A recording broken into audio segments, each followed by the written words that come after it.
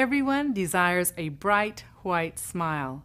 But when brushing twice daily isn't enough, you do have another option: in-office tooth whitening. In-office tooth whitening is a safe way to give your smile that extra sparkle.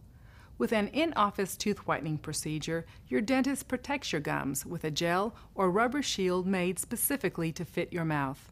Then a whitening agent is applied to the teeth. You can also choose an at-home tooth whitening product. It's a good idea to see your dentist first to take care of any dental problems before you proceed. Tooth whitening may not work on enamel with certain types of stains or on bonded or filled teeth. To learn more about getting a brilliant smile, speak with your dentist to determine which tooth whitening option is right for you. For the ADA Dental Minute, I'm Dr. Maria Lopez Howell.